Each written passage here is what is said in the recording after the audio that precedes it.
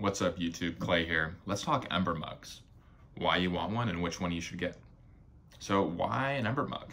People say, all right, we already have thermoses. Just put it in that. That'll keep it warm. And yeah, it will. But the problem is it'll keep it too warm. You put 180 degree coffee in there, it'll keep it hot, say, next 12, 24 hours. You put McDonald's coffee in there, 280 degrees for the next 24 hours. You want to get that coffee down to 135. Ember mug can do that. The mug has an open air top, which obviously cools it down. Once it hits 135, the Ember mug will heat up and just keep it at 135 till it runs out of batteries an hour later. Battery life could be better, but honestly, just put the mug on the included charging pad the whole time. It'll be totally fine. Easy. At the same time, we have the Ember Travel Mug. The Ember Travel Mug uses a cooling device internally to cool down the coffee. It takes way longer to cool the coffee down with the travel mug versus the normal Ember mug. So Clay, if thermoses keep coffee too hot, then why not use the normal mug to keep it cold?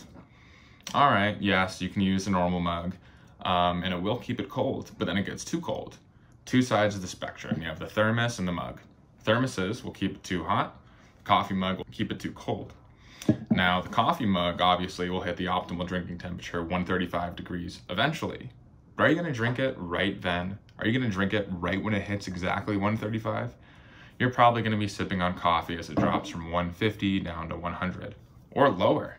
Talk about unoptimal. Here's my stance on normal mugs. If you want to drink coffee when it's brewed at 180 plus a normal brewing temperature, you are screwed with a normal mug. You're never going to be able to drink it at the right time. It's going to be too hot or too cold.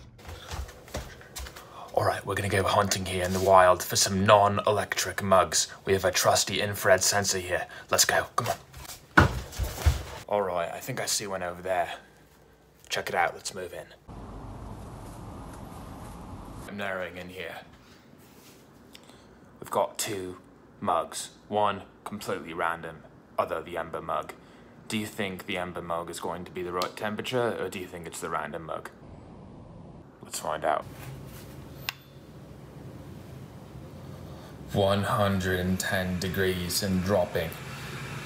This is not a good mug. This is a horrible mug. You want to drink coffee at that temperature? No. 135, the ideal drinking temperature. Anyway, this is all to say that you need an Ember mug. Put it at your desk at work. Coffee in at any temperature and it'll end up at the right temperature. I'm all about inputs and outputs. Input, coffee, bad temperature. Output, coffee, correct temperature. It's simple. Now, dark side tactic. You can actually heat up coffee with it too. Let's say you have 3 p.m. coffee, it's at 100 degrees. You can heat that up to 135. It's not going to taste good, but at least it'll be at the right temperature. Something else I didn't mention, the Ember mug always tells you when it's ready to drink. The display is always on. In contrast, the travel mug, you have to actually press the display to see if it's ready to drink. Now, you don't want to reach all the way over on your desk to see if it's ready to drink, so this is a win for the Ember mug. So should you get the Ember Travel Mug? I say no, honestly. Get yourself a thermos, and when you arrive at work, you can just pour that liquid into your normal Ember mug. I have a colleague who uses the Travel Mug, and she keeps the lid off the entire time, essentially serving as an overpriced normal Ember mug. There are 3 prices to consider. $179 for the Ember Travel Mug, $99 for the normal Ember mug, and $129 for the larger version of the normal Ember mug. Of these, the clear winner to me is the $129 larger Ember mug.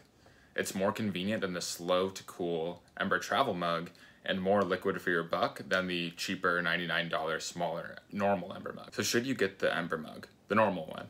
Yes, absolutely. If you drink coffee at your desk at a normal desk job, then it's totally the way to go. If you drink tea at your desk, totally the way to go. If you plan on using the Ember mug off the charger for more than an hour, then probably not, honestly. Otherwise, get it. It's amazing. Thank you for watching my video. If you enjoyed it, please subscribe and like it. Thank you.